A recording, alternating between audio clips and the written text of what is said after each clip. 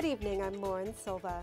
News 4 San Antonio reports that veterans can get free rides to doctor's appointments, the grocery store, and more through the Alamo-Call-a-Ride-for-Vets program. Any honorably discharged veteran, their immediate family, surviving spouse, or caregiver of a veteran are eligible for this program. For more information, you can visit the Alamo Area Council of Governments website. We've set up a link at klrn.org/news.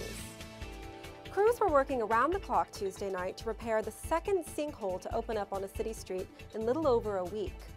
KSAT 12 News reports that a stretch of Buena Vista Street off Southwest 20 gave out Tuesday morning.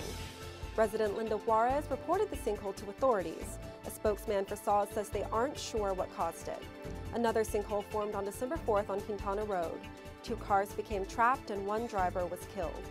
More information at klrn.org/news.